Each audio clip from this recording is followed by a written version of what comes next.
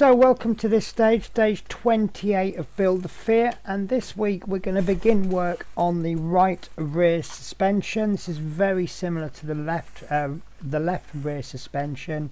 Some of the bits are obviously going to be mirror imaged. So we've got three metal pieces. We have the right rear suspension and the right rear suspension arm mount 1 and 2. These are all metal.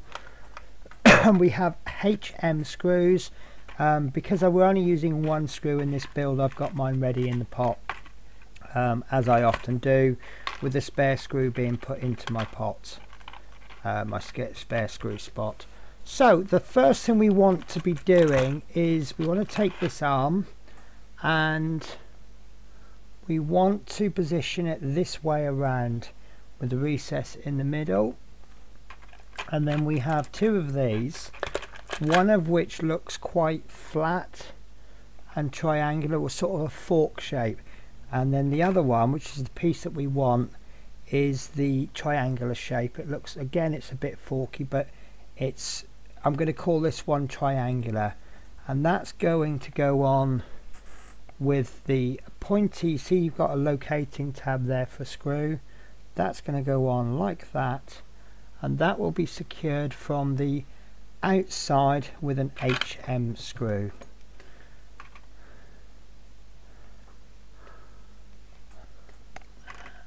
And right, so we need to line up the holes so that we can see through them.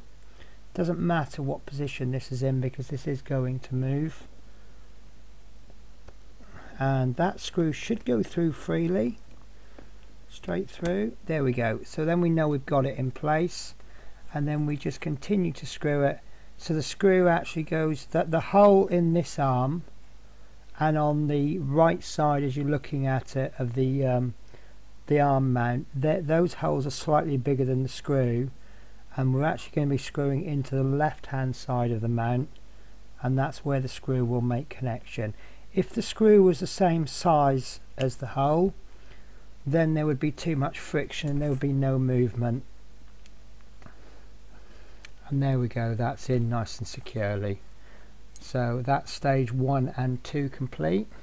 So now we want to turn it over to this way so that we've got this locating part at the top, and we want to take this, should we call this a forky bit, and we want this so that it's pointing away from the suspension, and that will go on like so, and that will be secured from the inside with an HM screw. So whereas this one was done on the outside, this one will come in through the inside, so both screws will be pointing in the same direction.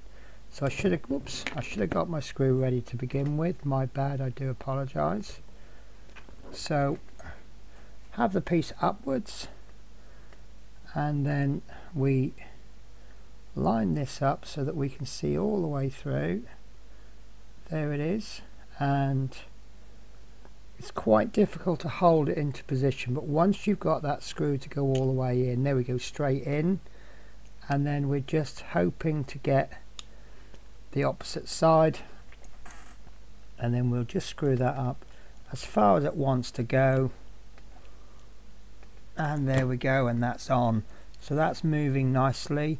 So that will actually go on to, I believe it will go on like so, possibly that way round, and then obviously there'll be a spring in there, and then that will be able to move as suspension does.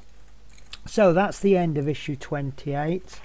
Again, this is one of the drawbacks. Well, it could be an advantage actually with being a vehicle. You often have to mirror both sides. If it's a stage that you enjoy doing, that's great because you get to do it again. If it's a stage you don't enjoy quite so much, then unfortunately you've got to do the same thing twice. So I hope to catch you in the next issue.